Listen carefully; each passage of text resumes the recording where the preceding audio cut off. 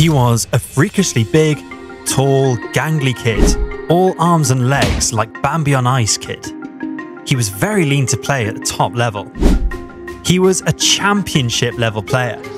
All this to being part of the Premier League 100 goal club. Peter Crouch had one hell of a football career. Sure, at 6'7", he might not have looked like your typical footballer, but you don't hold the record for the most headed goals in Premier League history if you're not good. You don't get documentaries made on you if you're not good. You don't make a living from football if you're not good. As he famously explained when asked what he'd be if he wasn't a footballer, Crouch said, "A virgin." Coming through the youth ranks of Tottenham, Crouch signed his first professional contract on July 2nd, 1998. But alas, he didn't get any first-team action and was loaned out, including stints at Dulwich Hamlet, in the Isthmian Premier League division, and interestingly enough, IFK Hasselholm in Sweden's third tier during the summer of 2000. This Swedish adventure came about when IFK Hasselholm sold John Johnson to Spurs and bagged loan deals for Crouch and Alton Thelwell as part of the deal. Fast forward to July 28th, 2000, and Crouch found himself at Queen's Park Rangers for a bargain £60,000. This time things started differently, as he made an instant impact, netting 10 league goals in the 2000 to 2001 season. Sadly though, his heroics couldn't save QPR from dropping to the second division, and with this relegation came a player fire sale. Portsmouth took advantage, buying him for £1.5 million, and it paid off as he was even better at Portsmouth than he was at QPR, scoring 18 league goals in 37 starts during the 2001-2 season.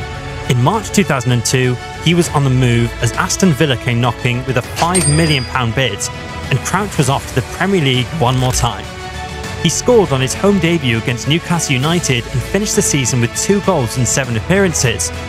His struggles continued the next season with him making 18 appearances without finding the net. Chasing more game time, he went on loan to Norwich City from September to December 2003, where he played 15 times, scored 4 goals, and helped the Canaries climb up the ladder into the league. His Norwich stint rekindled other clubs' interest in his abilities, and after his 3-month loan ended, Crouch returned to Aston Villa, and quickly made an impact this time around by scoring a brace against Leicester City, a late winner at Middlesbrough, and the opener against Bolton Wanderers. This purple patch allowed Villa to get a good fee for him, who was sold to Southampton for £2.5 million. Although Crouch initially played second fiddle to James Beattie and Kevin Phillips, things changed when Harry Redknapp took over. He became Southampton's main man up front, scoring crucial goals in their relegation battle, netting memorable goals in a 2-0 win over Liverpool, a 1-1 draw with Arsenal, and bagged a brace in a 3-1 victory at Middlesbrough. He even scored a late-winning penalty to knock his former club and Southampton's arch-rival, Portsmouth, out of the FA Cup. Damn, no one could catch him, and his stellar form meant that the Three Lions were interested in his services for the first time. Overall, Crouch scored 16 goals in 33 appearances during the 2004-05 season, but with Southampton's relegation from the Premier League, his future was uncertain. This is the time the Reds of Merseyside came calling, signing him for £7 million on a 4-year contract.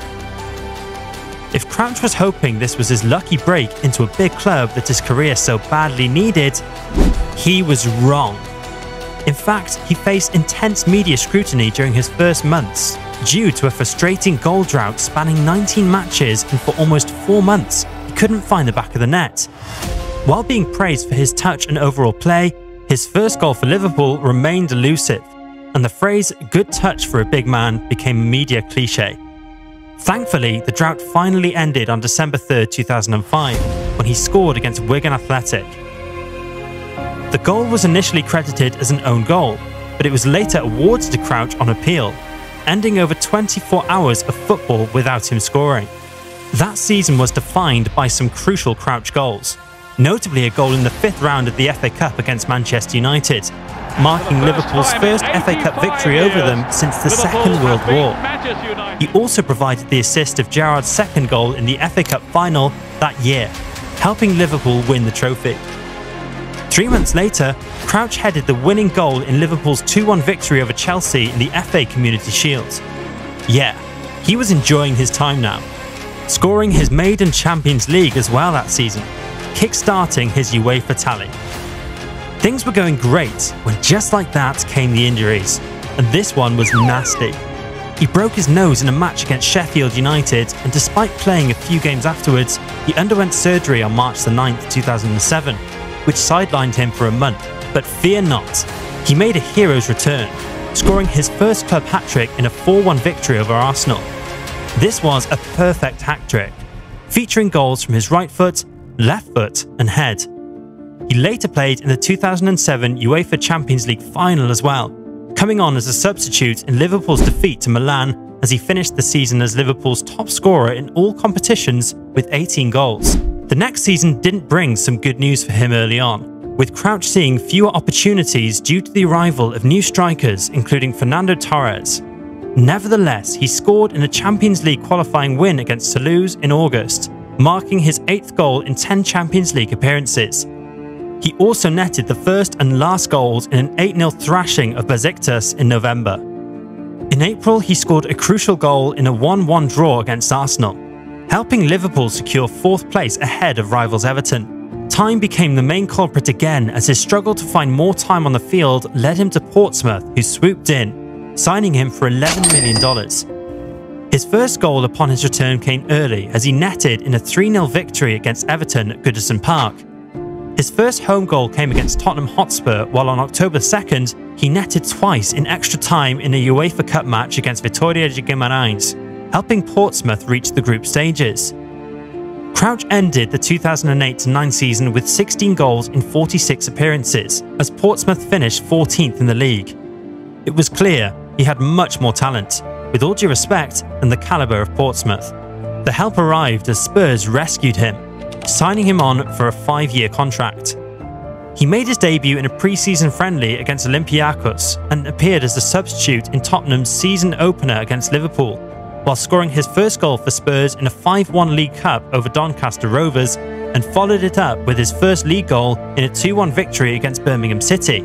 In May, Crouch scored a crucial late goal against Manchester City in a match dubbed the £15 million game, securing Tottenham's first ever Champions League berth, and then went on one step further, scoring a hat-trick against Young Boys, helping Spurs reach the Champions League group stage. And he wasn't done yet. On February the 15th, 2011, he scored the winning goal in the Champions League second round, first leg match against Milan at the San Siro, with Spurs progressing to the quarter-finals after a goalless draw in the reverse fixture at White Hart Lane.